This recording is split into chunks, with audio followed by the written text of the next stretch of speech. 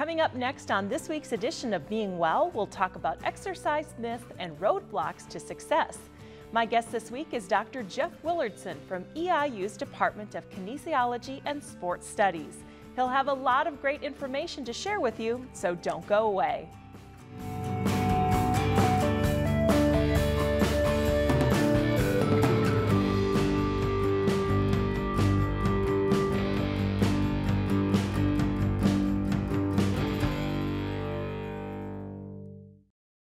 Jeff, thanks for coming on the show today and talking about a topic that, you're also a professor, but also a personal trainer. So we're going to talk about a lot of the things that you hear in your field in regards to exercise myths and some of the things that keep us from getting to our fitness goals.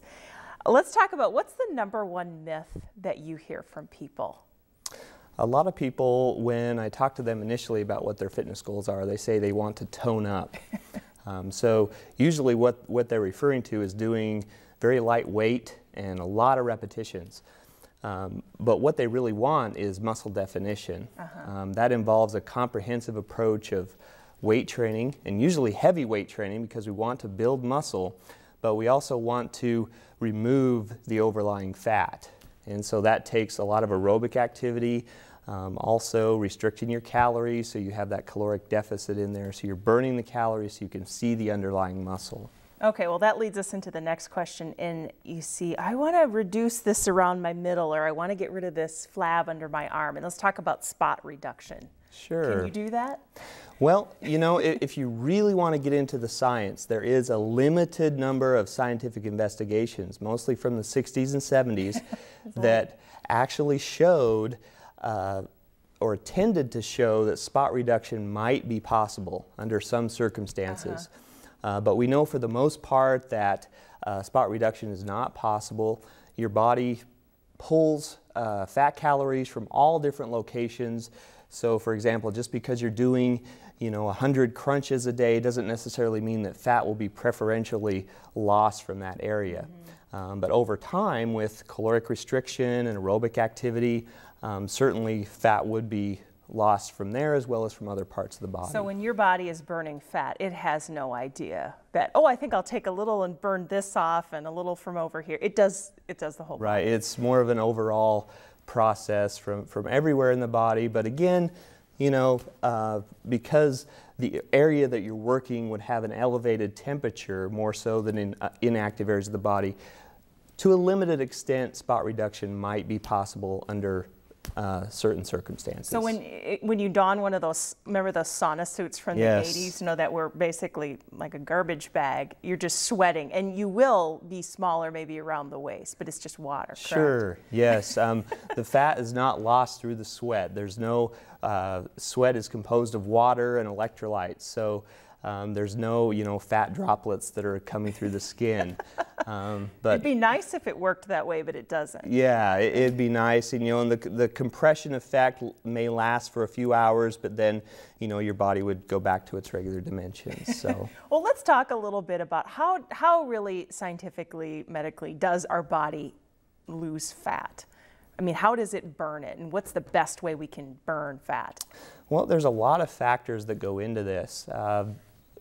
During the workout, the body will tend to rely a lot on glucose initially, glucose or carbohydrates initially.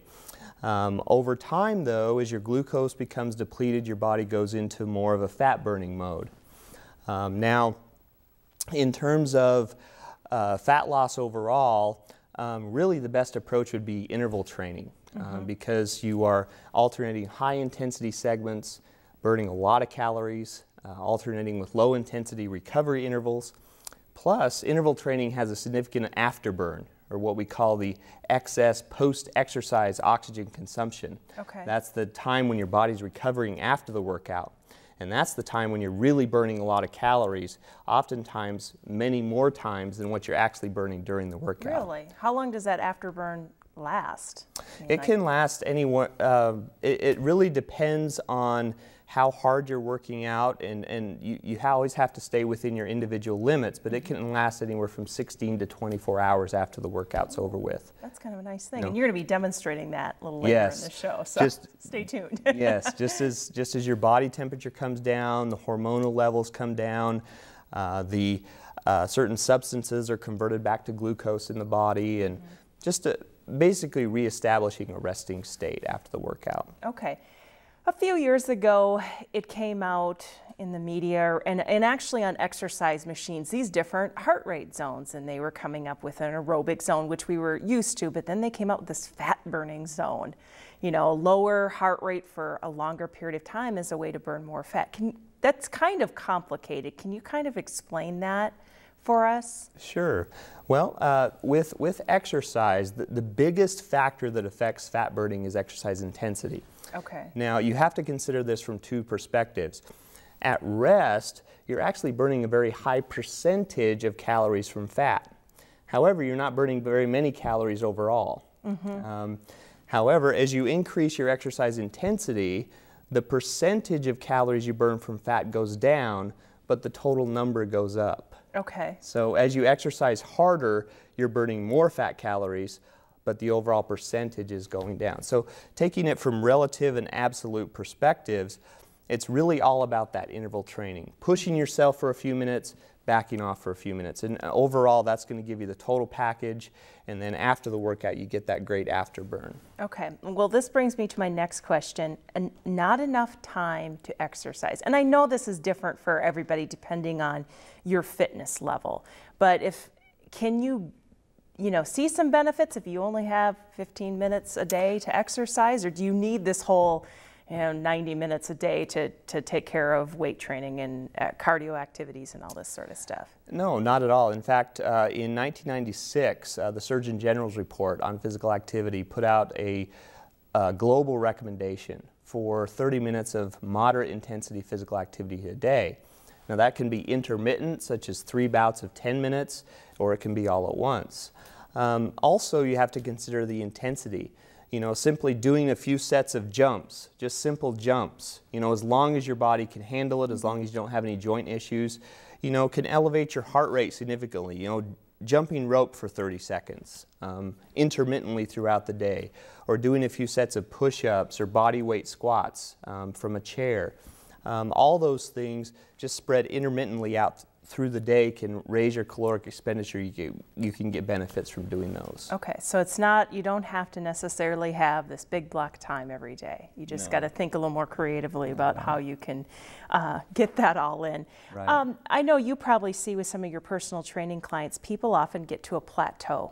They probably get to plateaus on their weight loss and on their fitness training. What kind of causes that plateau for people? Well, sometimes it's a lack of what we call variation or periodization. So sometimes we get stuck in doing the same routine over and over again.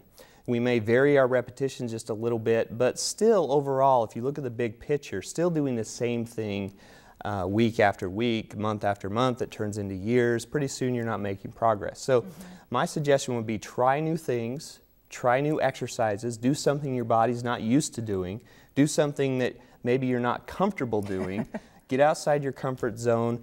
As many variables as you can vary over time will tend to get you out of that, and set goals for yourself. Write things down. Keep a training journal so you know exactly what you did the previous workout, so you maybe have something to improve on the next workout. Well, and I think you have to think about way back when you started exercise or started a weight loss program, that change in your body made everything sort of happen right away. Well, your body is pretty smart and it gets used to it. So I think when you can throw something new at it after a while, it will kind of wakes the muscles up, correct? That's right. And it's exercise economics.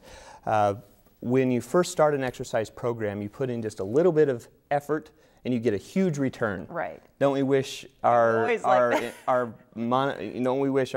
investments worked like that? Right. Just a little bit of money and you get this great big return. Well, exercise works like this. You start out, you put in just a little bit of effort and you get this big benefit. Well, over time, you put in more and more and more effort, more and more of your time, and you get just a little bit better. That's why athletes spend hours and hours, because they want that little bit of improvement. Well, if we're just training for health and fitness, we just need to continue trying to push ourselves just a little bit more. We don't necessarily have to reach the elite level, but our body responds well to variation over time. All right, so we've talked about cardiovascular work and burning calories and burning fat. Let's transition into muscle. I'm sure maybe more men out there are like, oh, I want to shape. Can you shape muscles and work on specific areas to get a certain desired shape? Is that possible? Well, again, there's a certain amount of research evidence out there that shows that different portions of a single muscle can be emphasized with different exercises. So that's why we say vary the angle and vary your posture and vary your grip width and the type of grip, such as an underhand grip or an overhand grip, etc.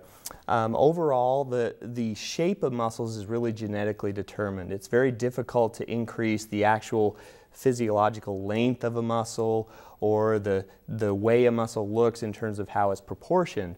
However, to a limited extent, yes, we can, and it makes a great difference in terms of strength gains to very different ways the exercise is done, from grip to posture and things like that. So let me ask you real quick, is it, I'm sure, explain the difference between lifting heavy weights, fewer sets, and lighter weights and a lot of repetitions. They do different things, correct? Right, yes. The heavier weights is for maximal strength and muscle hypertrophy. Hypertrophy is just a fancy way of saying muscle size. Okay. Doing lightweight with a lot of reps builds what we call localized muscle endurance. You have to look at this on a continuum, because if you're lifting heavy weights, you also tend to build a little bit of endurance. And especially in the beginning stages, if you're lifting lighter weights, you're probably also going to get a little bit stronger and your muscles will grow just a little bit. We have to also consider that having muscle is a very good thing, because muscle is very compact, it's very dense. Your clothes fit much better when you replace a portion of muscle with, or a portion of fat with a portion of muscle. And so overall, I just as a general recommendation, I would suggest doing moderate weights, moderate repetitions, meaning in the range of about 8 to 15. So a resistance that allows right in that zone, 8 to 15 with 1 or 2 minutes rest between sets. Okay. And explain too, real quick, I know a lot of women, because you have a lot of personal training clients who are women who I think sometimes worry about getting bulky if they lift heavy weights. Is that true or not? Most of the time it's not true. You know, every characteristic in the population can vary, but most of the time women have about 30 times less testosterone than men. Women do produce some testosterone, some produce more than others, but overall about 30 times less, which really limits the ability to add significant muscle tissue.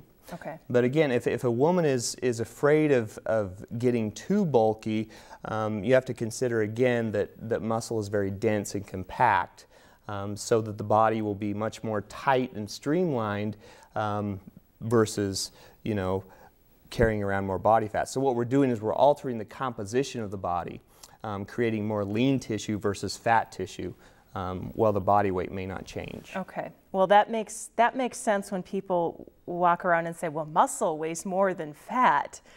I mean, a pound of muscle weighs the same amount as a pound of fat, but can you talk about that density? That's kind of the key, and then that leads into muscle burns more calories than fat. Yes, density is a measure of what we call specific weight. The weight of a substance divided by the volume, or how much space. So we take a pound of muscle and a pound of fat. A pound of muscle takes up much less space than a pound of fat. And so a pound of muscle has a much higher density than a pound of fat, which means that it's much tighter, it's much more compact versus fat, which is more spread out, takes up more space. Okay, and so it is true that if you have more muscle mass, you can actually eat more calories, because that takes more effort or more calories to keep that muscle going. Yeah, the thing about fat tissue is it's not metabolically active. It just kind of sits there on your body doing nothing. Whereas muscle, on the other hand, is constantly recycling itself. Especially if we exercise, it has to repair itself and go through this recovery process. whereas the fat doesn't do that. It's a very low metabolically active tissue, and so more muscle means, yes, you can eat a few more calories. Okay, that's good to know. Well, as long as we're talking about muscles, we often hear, this goes back several years, the myth of no pain, no gain. Is there some truth to that, or you have to feel a little pain to move forward? Well, you know, if your purpose, it depends on your goal. You kind of have to look at this from two perspectives: health and function versus performance. Right. Sometimes you get a crossover between the two because you have people that, you know, are a little older, but they still have that competitive drive to really push themselves. But, you know, looking at it from two perspectives, if you're an athlete and you want the highest level of performance, you want to reach just your absolute possible best, then you have to push yourself, and sometimes that's going to be uncomfortable. However, if it's for health, you really don't have to put in that much effort. It's just a process of, you know, you could stay with the same program and not necessarily improve your fitness so much. It's more about burning calories, because there is an association between the expenditure of calories and mortality. So you live longer if you're expending a certain number of calories on a weekly basis. Okay. Whereas you don't necessarily have to improve your fitness level to get the health benefits from exercise. But a little bit of muscle fatigue, a little bit of soreness the next day after a good workout is fine. Of course, yes.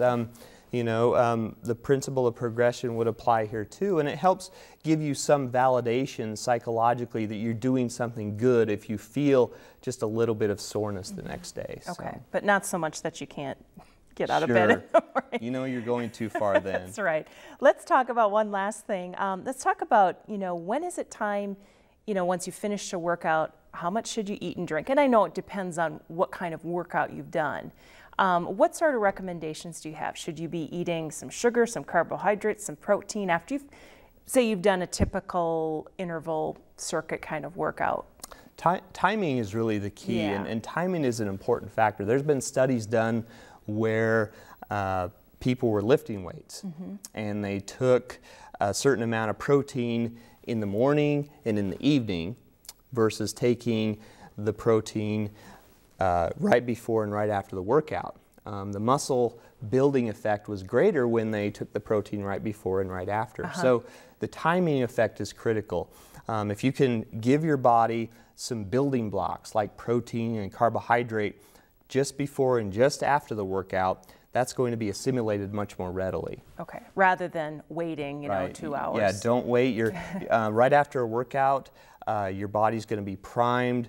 Your insulin levels are going to go up and allow that to be taken into the muscles for rebuilding and recovery. Okay, so good to know. Don't forget, you can watch more Being Well online anytime. Just visit our YouTube channel at youtube.com/WEIUTV. You can watch full episodes plus demonstration segments from Season 1 and Season 2. Exercise really doesn't take a lot of time if you do it correctly. And so today we're going to go through a few exercise moves that'll help you make the most of your time with limited equipment and with also minimal space. And so today I have with me Nancy Crone, and she's a hard worker, and she's going to be demonstrating some of these exercises that you can do right in your own home. Let's start off with today with just a squat with a medicine ball. There's several different variations of squats you can do. The basic cueing or technique factors are the same. You want to vary the level of difficulty according to your fitness goals as well as your orthopedic limitations. So if you have knee, hip, or low back problems, you really want to make sure you're very careful with this exercise. So Nancy, I'll have you take this ball. Go ahead and stand up here. Now notice Nancy is standing, maybe slide your feet forward just a little bit. Okay, so Nancy's standing about a foot in front of the ball here. Notice we have the stability ball wedged up against a bench here for stability. And the ball is going to provide more or less a depth monitor for Nancy. And so Nancy has worked her way up to a little bit more difficult progression here with this exercise. So I'm going to ask Nancy to hold the ball right above her head, You really want to make sure you're very tight in the abdominals and the hip region. You want to sit back, so push your hips back, and then stand up. We'll have Nancy slide back just a little bit there. Okay, so she's now about 8 inches in front of the ball. Okay, and just sit right back there. Good, and stand back up. Good. Notice how Nancy's pushing through the heels. She's coming down, briefly unloading, and then pushing back up through her heels to the top.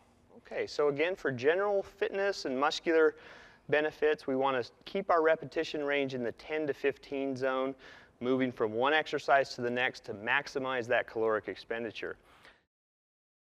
The next exercise we're going to do is a prone hip abduction exercise.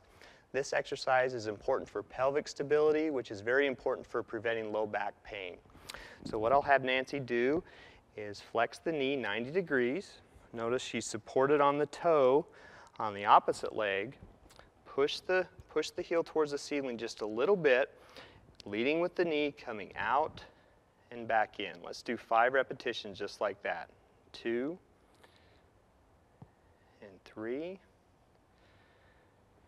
4, one more, and 5. Very good. Now notice 2 things. First of all, we have a ball here which provides excellent support in this supine position, or prone position, and then we also have the ball wedged up against this bench for stability.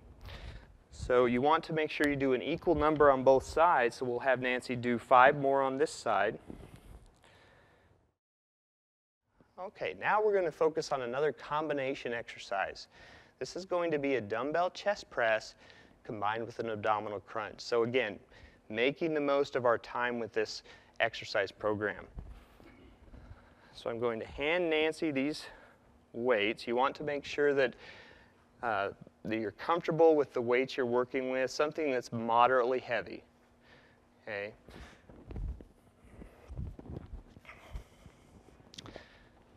Okay, so now Nancy's positioned where the low back is in contact with the ball. Her torso is on a bit of an incline here. Feet are nice and wide for stability. She's going to make a nice arc down to where the upper arms are parallel with the floor, coming back up and into the abdominal crunch. Good. Let's do this 5 times. 2. That's the way. A little bit more bend in the elbows. There you go. Okay, now we're going to do a rowing exercise, and so it's very important that you complement your pushing movements with some pulling type movements. This is a dumbbell row exercise, and so the first thing I'm going to have Nancy do is position her body correctly. One hand on the ball here. Notice how the back is flat. The knees are slightly bent. She's going to grab the weight with her left hand there, keeping the back flat and rowing the weight up into the torso. Just like that. Repeat for 5 repetitions. 2, 3, 4, and 5. Now we're going to be working on another calf exercise, and so this one is done in the seated position on a stability ball. And because you're sitting on this unbalanced, unstable surface, that's going to force the abdominal muscles to be more active. And so we're getting multiple muscles at one time. So notice Nancy's sitting here with excellent posture. She's got the weights positioned on their ends over just a little bit proximal to the knee joints. And what she's going to be focusing on here is raising up on the toes. Just like this. Repeat. 2, 3 more. 3, good. 2 more. 4, that's the way. And 5, good. Okay, now we're going to work on some trunk rotation. And this is a very important movement, and oftentimes neglected movement, but certainly important. You have to make sure that you don't have any low back pain before doing this exercise. But it's so important to work trunk rotation because we do it so often in our daily activities. So I'm going to have Nancy position her feet with the toes angled out. a wide stance, and we're going to do one side at a time, so bringing the ball down to one knee, again keeping the knees bent and loose, hips pushed back, and we're going to come across the body, looking off in the opposite direction diagonally. Here to here, just like that. Good. Here to here. Let's try that 2 more times. And Nancy's focusing on keeping her abdominals and hip muscles tight as she's doing this.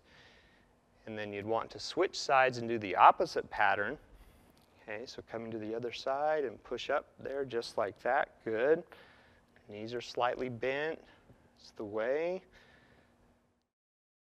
Okay, the last exercise in this series is the opposite arm leg raise. This is a very good exercise. A more advanced version would be lying over the top of a Swiss ball here.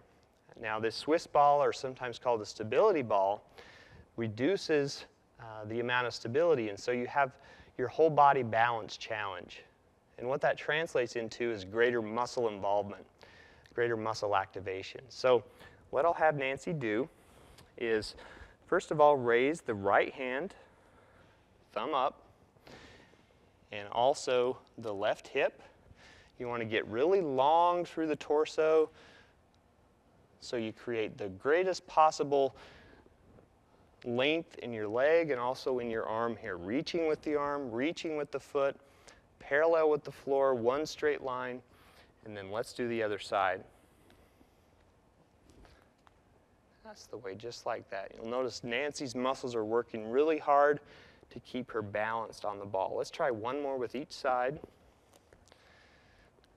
Long through the torso, reach up nice and high there. That's the way. Awesome. Okay, one more with the other side. Very, very good. And back down. Exercise does not require a lot of time. It also doesn't require a lot of equipment, and it doesn't require a lot of space. The key is to keep moving, make the most of your time, use your body weight to challenge yourself, to keep progressing, to reach that next level of fitness. I encourage you to do some type or some form of these exercises on a daily basis. Again, trying for moderate repetitions, 10 to 15 repetitions per set, moving from one exercise to the next.